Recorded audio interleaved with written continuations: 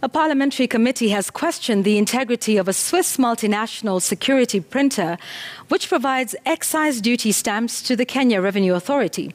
The firm in question has, however, defended itself, saying it was not involved in corruption and that it has a clear contract with KRA.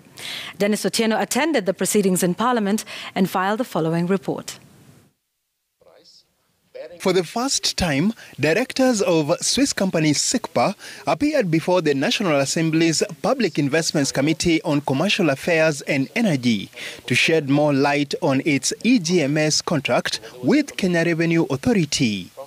A 12 billion shilling fine slapped on the company by the Office of the Attorney General of Switzerland in May this year over failure to prevent breaches was perhaps the elephant in the room. How can you convince the public that you are credible enough to be tasked with the responsibility of managing such an essential and critical system in the economy of a country such as Kenya's?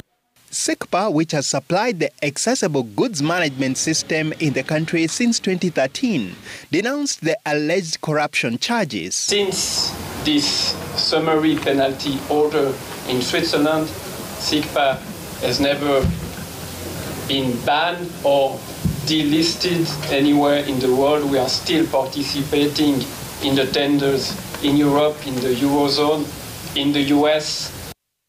A showdown is now looming following revelations that the Swiss firm is among firms bidding for a new contract for the provision of excisable stamps. The contract is billed in euros, of course, until September 15th, when KRA requested for Kenya shillings billing. And therefore, the local entity is set up as a cost plus, because you also had the question about repatriation. So we recharge all the costs in Kenya. What will be the cost of decommissioning vis-a-vis the cost of putting another, almost the same thing? Almost the same. Cost of decommissioning is on SICPA's side. KRA will not bear any cost. These costs are on SICPA's side. MPs have accused SICPA of holding the taxman hostage. How do you help mitigate Kenya Revenue Authority? Because you seem to be taking money away from the Kenyans as opposed to providing service. As far as we are concerned and KRA, we were basically following the contracts.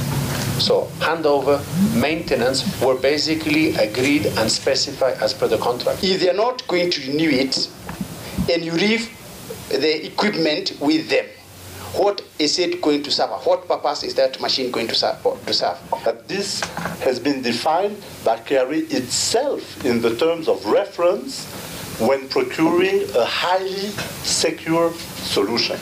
Dennis Otieno, Citizen TV.